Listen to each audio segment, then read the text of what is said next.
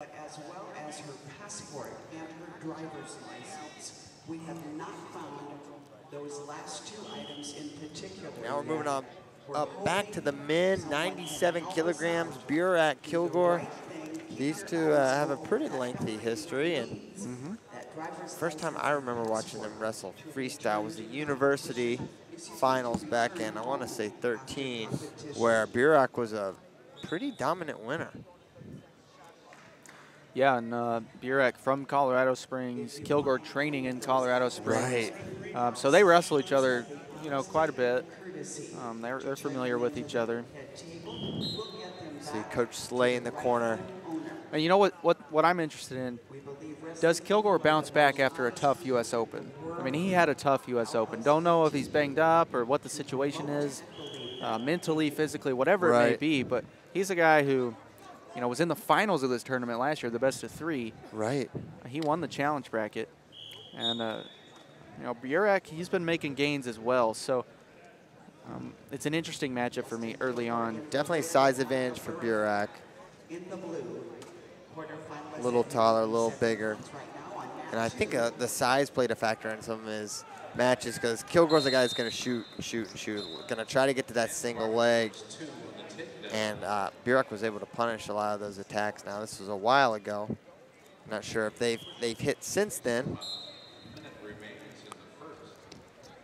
Burak wrestled at the University of Pennsylvania. His brother, Nathan, an All-American, 2-time All-American at Iowa. Kilgore, of course, an NCAA champion for Kent State. Golden Flashes. The Golden Flashes. Out in Ohio. And they're going to, that's the first warning against Burak. So Kilgore doing a good job taking ground here.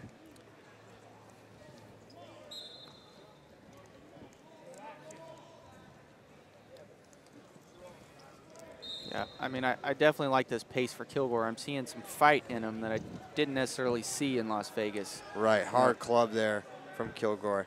And you're seeing Burak going to try to get to that 2-on-1. Really comfortable from that position. Griffin, Sunkist, or her coach, please see me at the head table. Trinity Griffin, or her coach to the head table. Partner adds 2 more to the score, now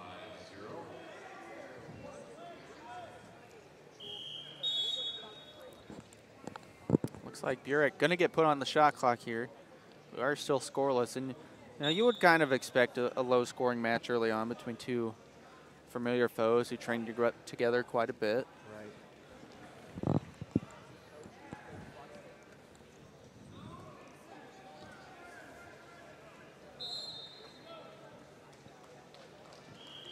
So 18 seconds now. He's going to have 10 to score here. Does Burak, or he'll give up that point. Hard snaps there from Kilgore. And that'll do it. First point going on the board for Dustin Kilgore. He'll take a 1-0 lead. Caution and 1 against Burak.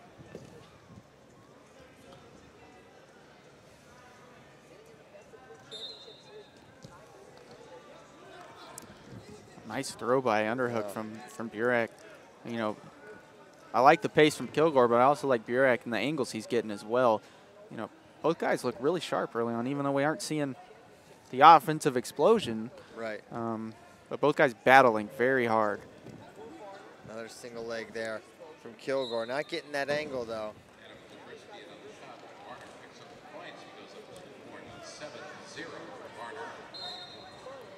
And Alexis Porter has extended her lead to 5-2 on mat 3. 1 lone point on mat 2, and that's Kilgore's. 6 seconds to go here in the first.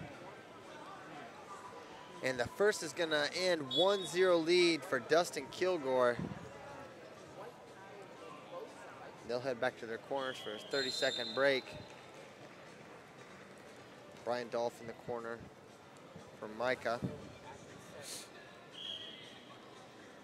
You see him there. Giving him some words of wisdom. Brandon Slay, Olympic champion. Of course, he's out there, coaches Kilgore a lot out there at the OTC.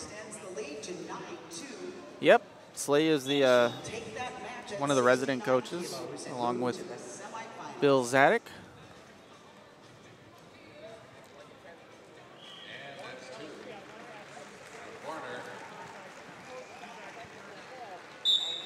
We're ready to get back to it for period number 2. Got to wonder what the dynamics will be here in the second. Does someone open up? Legit shot attempts. You would think Kilgore would be the one on those shots. Burak probably going to look to throw by or slick Kilgore with a pass by somehow. Right, Burak definitely has the advantage of the upper body ties. There's a double leg from Kilgore. Great whizzer there from Burak. Clearing it out. Now he's got that overhook seatbelt there for Kilgore, and he's coming in taking ground. Burak doing a nice job. Now Burak getting crunched up here, body lock, and he's going to go straight out of bounds. And they blew the whistle before that throw occurred, so we're going to go 1 red. So Kilgore extending his lead now 2-0. And that also probably pretty big as far as negating a shot clock opportunity for Burak to get a point on the board. Yeah, great point.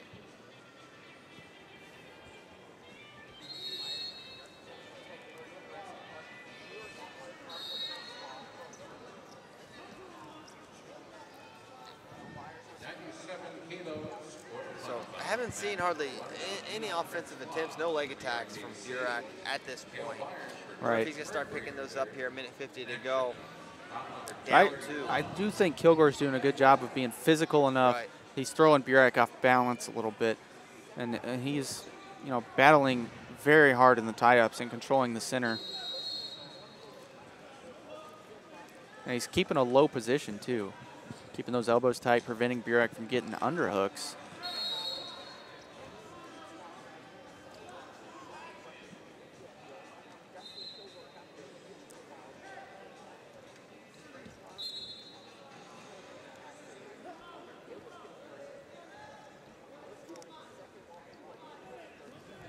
Minute 10 to go now. You got to wonder 5 minutes in if, you know, we're just seeing Kilgore control things all the way through, wire to wire. He's going to control the tie-ups and not even allow Burak a chance to get something off. And this speaks to the development, continued development of Dustin Kilgore being a little more risk averse, where he would just shoot and shoot and shoot, and sometimes he could shoot himself out of matches. Now we're seeing him executing a game plan, and you know, really it's a 2-0, but it's been a lopsided 2-0. Right. Now there's danger there because it's 1-2 and he's losing, but by the same token, he's really controlled every aspect of it. At the World Championships this year in Las Vegas. If you're interested, please contact National Coaches Education Program Manager Mike Clayton for more information.